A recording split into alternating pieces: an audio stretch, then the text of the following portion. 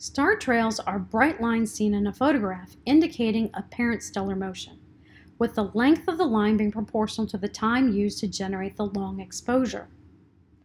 So here we are looking at a long exposure photograph. We are looking at Mount Hood. This is Lake Trillium.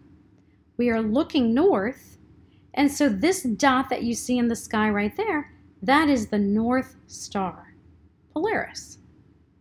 Now, if you look closely, you can see these lines, and each of these curved lines is generated by an individual star.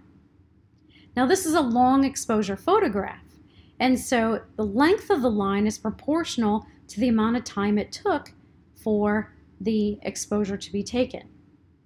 If we had left our camera shutter open for, let's say, 24 hours, then you would see a complete circle all the way around.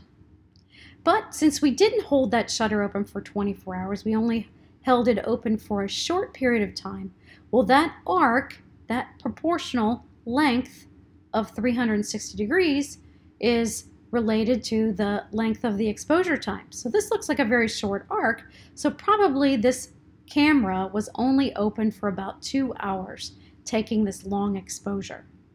So each one of these lines that you see is a star trail. The stars really aren't moving. It is actually the Earth that's rotating, and it just makes this appearance of these trails in the sky by the stars. So we call these star trails.